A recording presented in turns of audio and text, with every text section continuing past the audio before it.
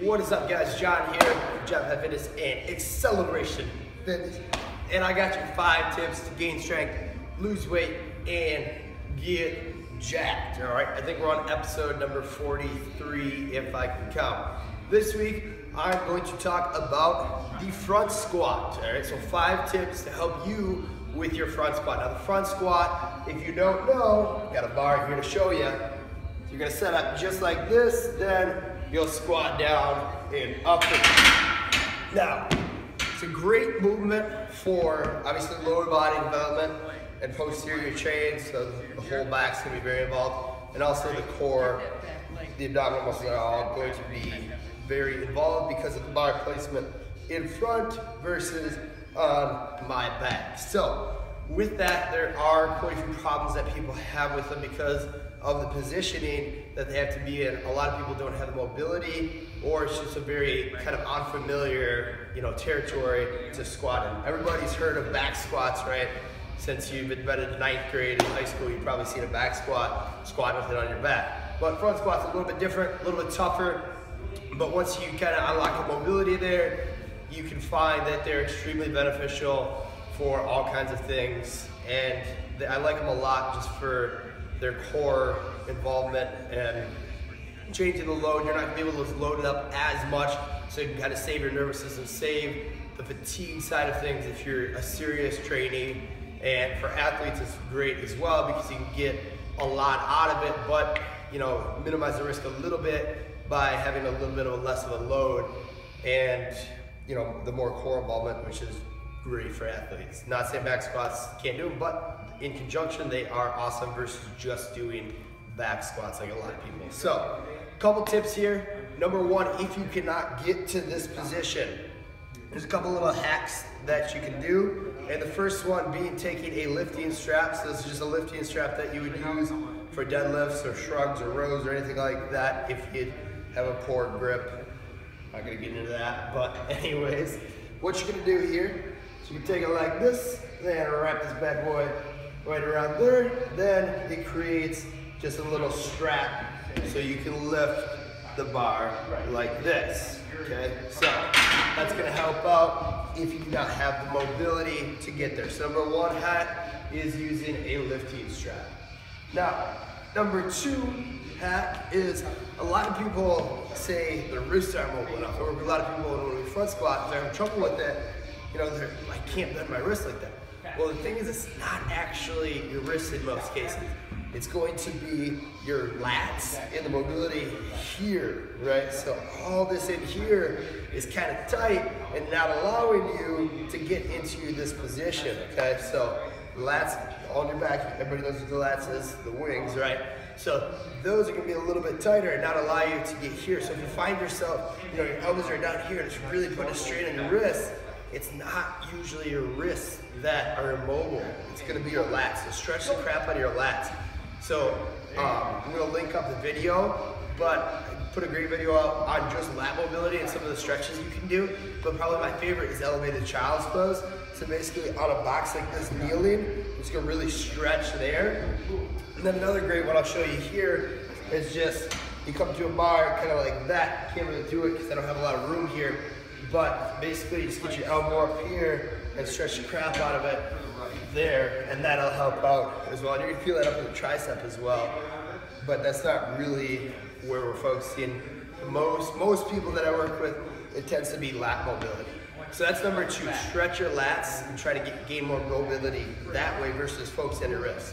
Number 3, now you can stretch your wrists and that will help a little bit. It will give you a little more flexibility, but I kind of see it personally as like a band-aid to fixing the bigger problem. So it's not a bad idea to stretch your wrists just for overall, flexibility and mobility and everything, but the typical here, place it on a box. There's some ones in the PVC you can do as well. But I'm not really gonna get into that too much, but that is my 3rd point, is the wrists, kind of going with number 2, the wrists are more of a band-aid to the real problem of the lats, okay? So stretch out your lats. And going back, actually, another great way to stretch out the lats, and I've seen some kind of research that backs this, is doing movements that kind of involve that eccentric motion, that eccentric stretching, heavy movements like that can actually help with that as well. And for me, when I started doing a lot of dumbbell pullovers, so heavy pullovers, laying on a bench, that helped a lot with my mobility, just being able to get into that position. And it transferred over to my front squat without me even trying, and just building the strength there, you know, in my lats and serratus, but also it kind of freed things up a little bit, so that helped a lot as well.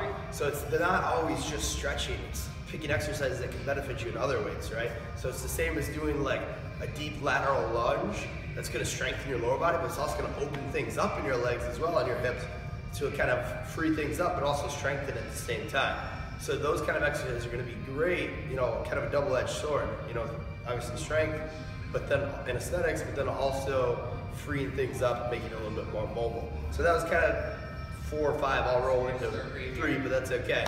So number 4 here, kind of a little tip, once you get to the top like this, what you're gonna do is kind of pull in a little bit, and it kind of locks that upper back just a little bit tighter. You're gonna kind of feel things engage that you normally wouldn't if you just had it here, and that kind of helps keep the bar there. So if you can see here, when I come underneath the bed, here's just normal straight ahead. But if I pinch in just a little bit, personally I feel back locked in tight. It's hard to see because, you know, it's more of a feel thing, but when you go here, it just locks everything in tighter, and that's, you're less apt to kind of let them drop as it gets heavier and you get a little fatigued. So that is number 4. I'm actually gonna give you 6 out of this because there's a lot of things you can do.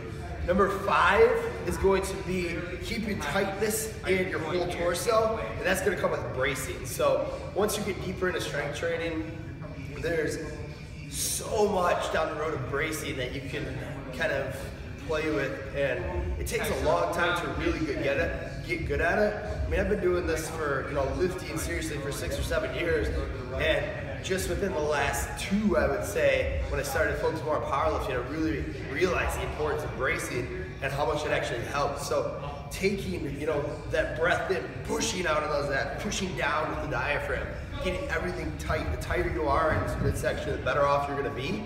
And if I'm braced here, I'm gonna be less apt to let them fall down because everything's gonna be a little bit tighter versus just kind of, you know, getting under the bar, stepping out, and just dropping right into it versus taking my time to set up and getting everything tight in this midsection. Okay, so that's something you're gonna have to play with.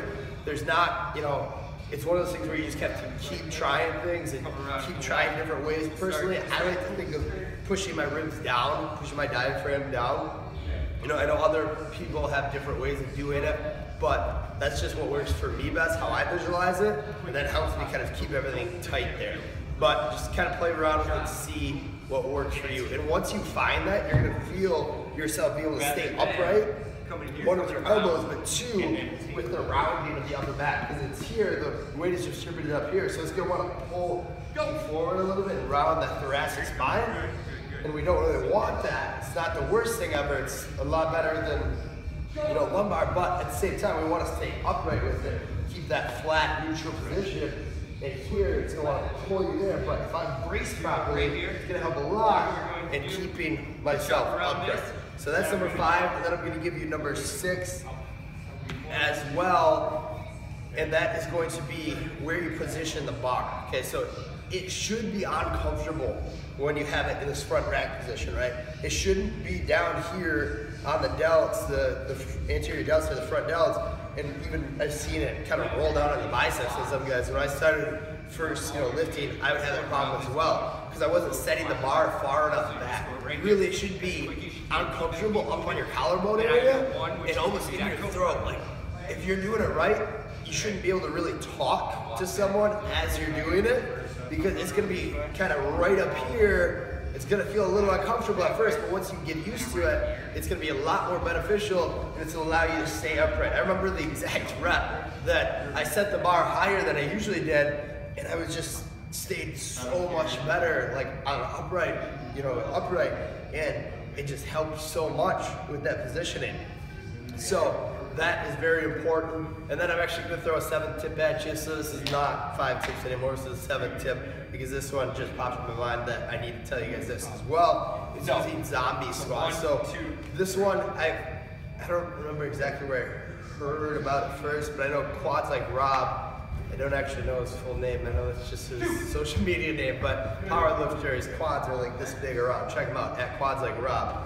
He's amazing. I saw him at the Arnold last year, and that's kind of how I started following stuff. And he uses these a lot. And basically, zombie squat is you go straight out, have the bar resting here, so you take it out just like a front rack, front squat, and then you extend your arms up, and it forces you to stay in that good position, that upright position. Otherwise, it's gonna roll right down your arms, so you're gonna lose it, right?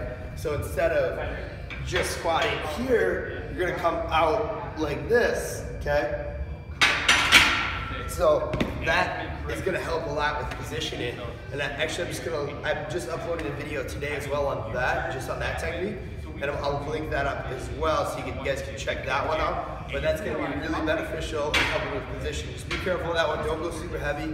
And if you're in a spot that you can't really drop weight, be very careful so you don't get yourself in trouble or kicked out of your gym by breaking the floor. So, because you don't wanna lose it on the floor like that and break the floor. I don't think the gym owner would like that very much. So just be careful with that. And stay, relatively light. Like I was doing it today, and I was only at about, I think the highest I got was 60% of my actual 1 rep front squat, because it is a lot tougher to hold here and stay in that perfect position, because it doesn't allow you to round at all. You have to stay completely upright, or else you'll lose it. So those are my tips, guys, for the front squat. Check those out, try them out, and give them a shot. Let me know if you have any other questions, guys. That is pretty much everything on the front squat, upper body and positioning wise. There's some lower body stuff as well, but that's just general squat stuff. So if you have any questions, guys, hit me up on social media. John Penn Fitness on pretty much everything. Facebook and Instagram. So I do a lot more on my Facebook page. And obviously YouTube, you're here. Hit like, subscribe if you like what I'm putting out, so I know you care. Then also Twitter, starting to do a little more on there, John Pep 2. I'll put that on the screen here and link it up in the description. Other than that, guys, have a great day, have a great week, and I will see you guys next week. Keep on chasing it.